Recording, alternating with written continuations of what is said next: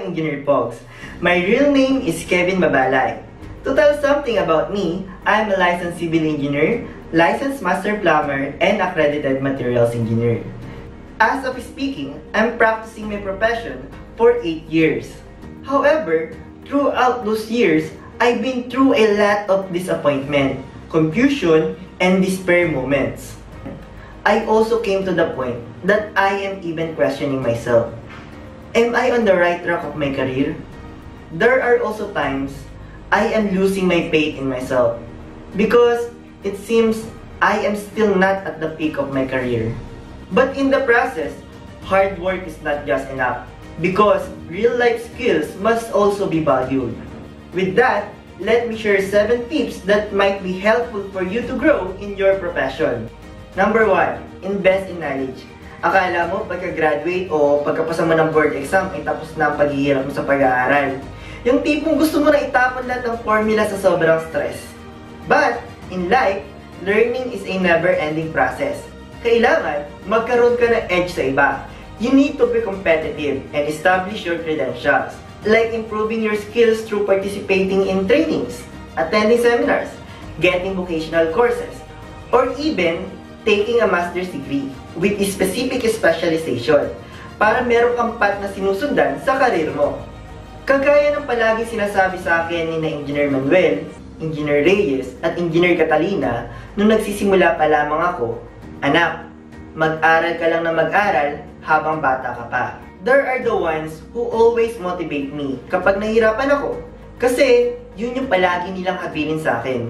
They became not just co-employees, but they've been second parents who always look after for the path that I am about to take. It has no difference with the common question asked on a usual job interview. What is your edge among other applicants? Why we should hire you? In view of that, let your credentials speak for yourself. Dahil minsan, yung opportunity mismo ang kusang kakatok sa pintuan ng karir mo. I learned this when I broke up with my ex, who is a chemical engineer. We just passed the board examination when we split together. Kasi gusto niya muna mag-focus sa karir niya. Bata pa kami noon at madami pa kaming maaaring ma-achieve. That's why after we broke up, I did the same thing. Masakit, pero mas nakita kong nag-grow ako sa career ko. May sinabi sa akin yung isang engineer na talagang tumatak sa akin. Kapag may nagtanong sa'yo na kung kaya mo bang gawin to, don't say no. Instead, pag-aralan mo kung paano yun gawin. Dahil dun tayo mas natututo. Sometimes, we are the ones who puts limits in the things that we can't do. The world is continuously changing. Kung hindi ka sasabay sa pagbabago, mapag-iwanan ka. Number 2, know your priorities. Tanungin mo yung sarili mo, ano ba ang mga priority mo sa buhay? At ano-ano ba ang kaya mong i-sacrifice para maabot yun? When we are starting our career, nandun yung eagerness natin to learn new things and our dedication to grow professionally. There are a lot of situations na kailangan natin gumawa ng desisyon kung saan kailangan mong timbangin mabuti kung alin ba ang dapat mong piliin. Yan ang isa sa pinakamahirap gawin, ang magdesisyon. Dahil meron tayong mga bagay na hindi kayang baitawan. Kaya dapat, sa simula pa lang, clear na sa'yo kung ano ba dapat ang mga priority mo. Sometimes, being successful in our career is about kung hanggang saan ang kaya nating i-sacrifice, even our personal happiness. After I graduated college, nag-take ako agad ng master's. Pagkatapos, ay diniretso ko ng doctorate. While doing that, sinabayan ko ng pag-take ng master plumber at materials engineer. Yung lahat ng panahon na ginugol ko sa pag-aaral, nawalan ako ng oras sa pamilya ko, sa sarili ko. Kaya eto, 29 na ako, single pa din. Hindi naranasang magkaroon ng seryosong relasyon. Kasi eto yung naging priority ko yung career ko. Eto lang kasi yung alam ko na paraan para makatulong sa pamilya ko. Sa Pilipinas, kailangan mong kumayod ng kumayod para kumita ng malaki-laki. Kaya hindi natin masisisi yung mga nangingibang bansa. Kahit ako, ilang beses ko na din sinubukang mag-apply sa abroad. Pero hindi ko kayang malayo sa pamilya ko. Sa sobrang dami kong utang na panahon na hindi sila kasama, kahit paano, may celebrate ko man lang yung mga importanteng okasyon na kasama sila. 8 years and counting in my profession before I achieved the different professional titles that I have. Marami ako sinakripisyo. Yun yung hindi nakita ng iba. Akala nila ang dali para sa'yo na nakuha kung ano yung meron ka. Sometimes, people think you don't deserve it because they saw you the other way around. Number 3, have a mentor. Isa sa naging struggle ko, wala talagang nag-guide sa akin all throughout my hardships. Kaya nagpalipat-lipat ako ng trabaho. Hindi ko alam kung ano ang gusto ko. Hindi ko alam kung para saan ako. Nakuha ko naman yung mga goals ko. Yun nga lang, I found out na if there is someone who you would call a mentor, pwede mo makuha yung mga goals mo ng mas mabilis at sa mas effective na paraan so that you can achieve more. Let your mentor guide you para ma-achieve mo yung mga career goals mo. Have a mentor who is seasoned through time and has credentials in your field, who you always look up to be him someday, and who will help you grow, and who will help to bring out the best in you. I have this my former student who is very dedicated and eager to learn. So I shared to him how I achieved everything.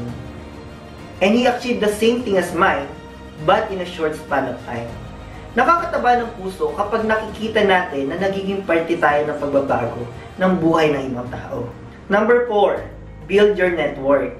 In your profession, expanding your network to a lot of individuals helps you to grow in a lot of different aspects. Try to involve yourself in different professional organizations and socialize in different professional gatherings like seminars and trainings. One of the good practices to expand your network is to have friends that you get along with.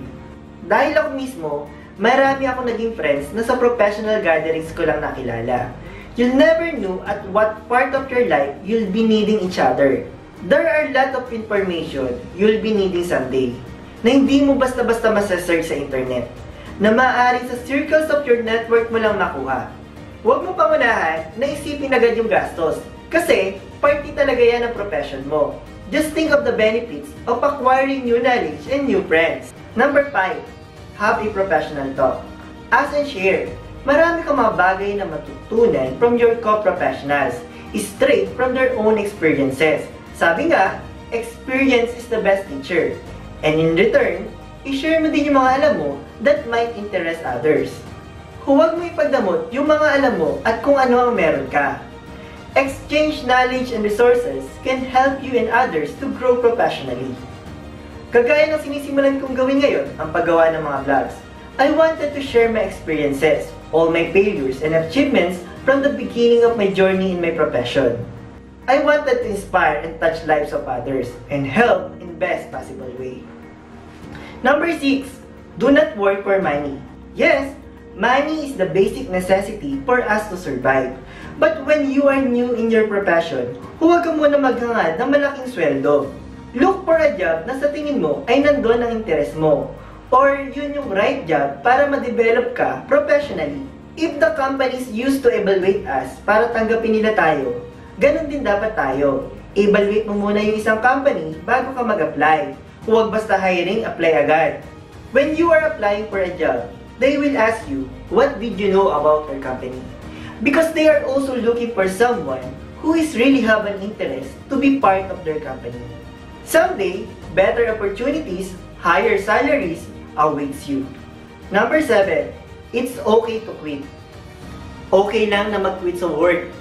You will be no longer 100% functional kapag hindi ka na masaya sa sitwasyon mo. But, have your timeline. Hindi naman pwedeng all throughout of your entire career palipat-lipat ka ng job. Have a job where you wanted to settle. Yung trabaho na masaya ka in lot of different aspects. Like salary, career growth, passion, accessibility, and most importantly, yung trabaho na masaya ka. That's all for my today's video and see you again for another engineering series.